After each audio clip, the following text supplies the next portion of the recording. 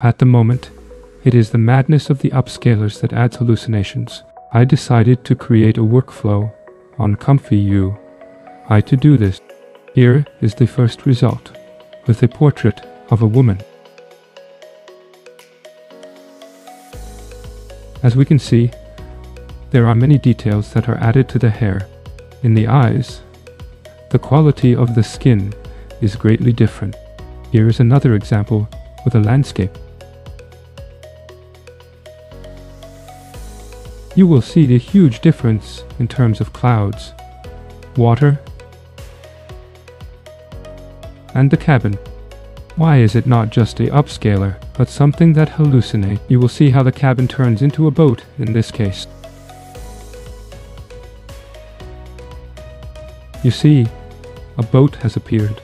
In my workflow, you can manage the amount of hallucinations you want.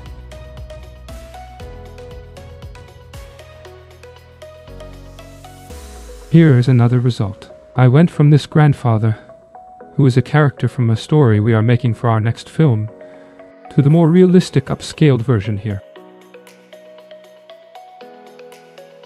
You can see the quality of the eyes, the hair, the beard, the little texture that is on top of the clothes. For that, here's the workflow that I used. We have the image that we load here. Then we have prompts that are set by default that allow you to increase the level of detail. Here, we can put back what the image is. To manage the hallucinations. In the middle, we have a IPAdapter part, because in some cases, to manage the style that we want to obtain, we can pass reference images. Then, the upscale is done in two parts. On the one hand, we upscale with a standard model. We get a first version. Here, I upscale with a ratio of 0.45. We load a LoRa that adds details. And then we simply go to the ultimate SDF scale, where we have the denoise that will also manage the hallucination part, and the size of the tiles that allows you to manage the upscale via ultimate SDF scale, quite simply.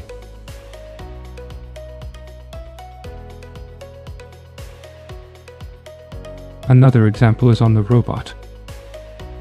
I transformed this robot into this robot using the same workflow. The quality at the level of the hand is just amazing.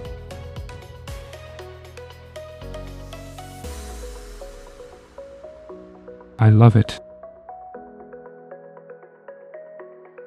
And as you can see here, it is exactly the same workflow. We just put a slightly different prompt. All this, it was a test version of my workflow. I even created a slightly more advanced workflow, which is here. In this workflow, so always, we can load the image. We have the default prompts. Here, we put the prompt we need to describe the image. So here, it was a portrait in the street in a photorealistic style. In the middle, if we want to manage the style, we can activate the IPAdapter. I added a net control because in some cases, we lose structure. So, we can activate it. We can deactivate it like this. So the upscale is done in two parts. Always, we load the upscale model. We have a first version, a little too smooth, which lacks detail in my taste. No, we upscale it a second time, with a ratio of 1.50, with a hallucination degree of about 20%. The size of the tiles is twice the original one. I can have it twice because I have enough VRAM.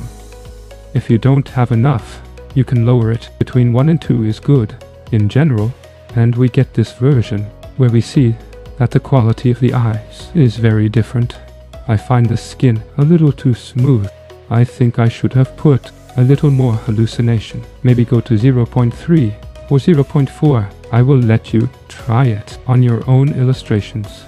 You have the summary of all the explanations, which is below. You don't need to watch a tutorial in a loop. And I wish you beautiful upscale, and I can't wait to see what you will do with this workflow.